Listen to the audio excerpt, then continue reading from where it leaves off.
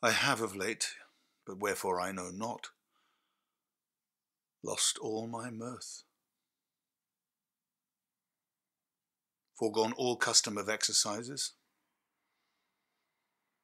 and indeed it goes so heavily with my disposition that this goodly frame, the earth,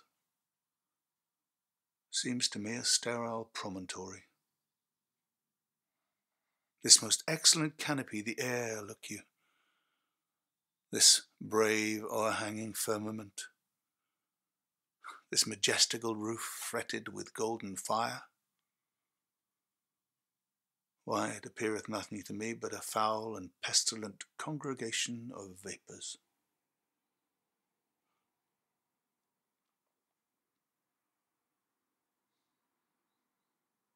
What a piece of work is a man! How noble in reason, how infinite in faculties, in form and moving, how express and admirable. In action, how like an angel, in apprehension, how like a god. The beauty of the world, the paragon of animals. And yet, to me, what is this quintessence of dust? Man delights not me.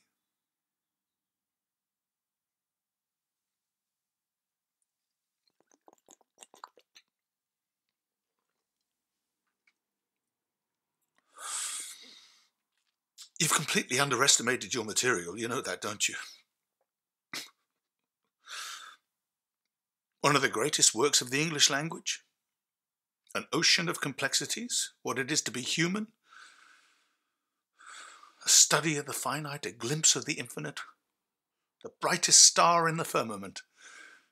And yet here you are, gawping up at it like a godless savage.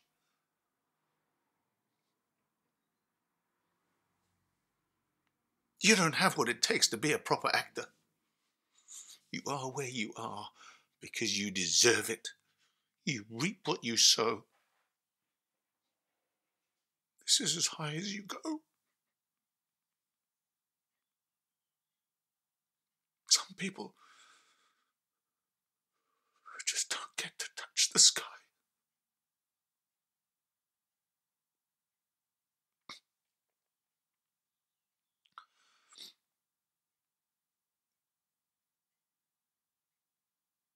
Well, there's a special providence in the fall of a sparrow.